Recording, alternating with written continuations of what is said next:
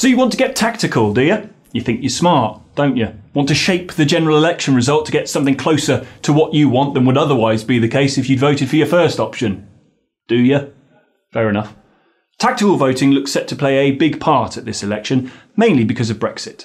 The UK is divided into 650 constituencies where candidates from different parties stand.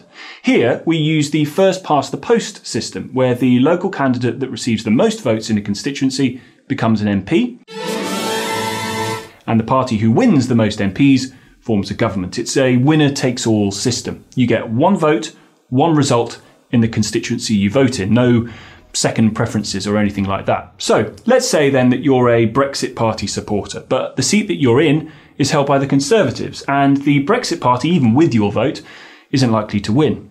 You've got a choice. Either you vote Brexit Party, you take votes off the Tories and potentially allow another party like Labour or the Lib Dems to win in that seat, or you could swallow your pride, vote Conservative in order to get an MP who is closer to your own view on Brexit. This is partly why the Brexit leader, Nigel Farage, has decided not to put Brexit Party candidates in 317 seats held by the Tories in order to try not to split the vote.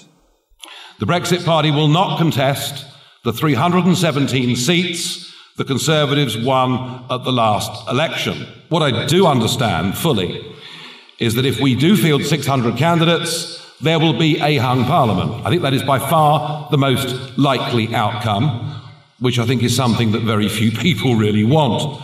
I weighed up Boris's promises, and is he going to stick to them? Against the threat, particularly in the south and the southwest, that we let in a lot of Remainer Liberal Democrat MPs.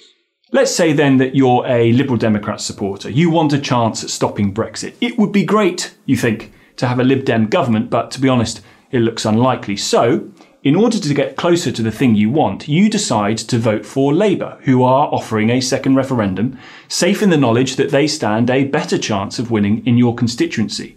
You, my friend, have just voted tactically. But not everyone thinks you're being all that clever. Now, in this election, obviously, we have the horrendous first-past-the-post system, but we've also got this plethora of tactical voting websites offering often different advice, using different data, different spreadsheets. I don't think it's helpful at all. I think it's confusing to the voters. What we've been doing with the Unite to Remain initiative is try to do some tactical campaigning. You know, the system is broken. At the moment, people's votes are not reflected in the number of MPs.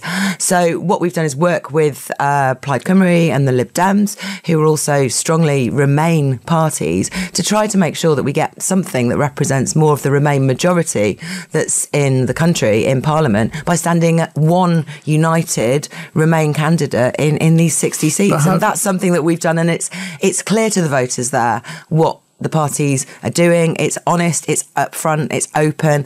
Some of the things in the spreadsheets and these tactical voting sites are very opaque, and I don't think that's helpful. Sian hates it. And a lot of the smaller parties do. They feel it disadvantages them and stops people casting their vote for who they really want. Some of these smaller parties want to change the voting system from first past the post to proportional representation, which they feel gives them a better chance and gives your vote more meaning. Nevertheless, the system is what it is for now, and like any system, is there to be potentially gamed. Happy voting.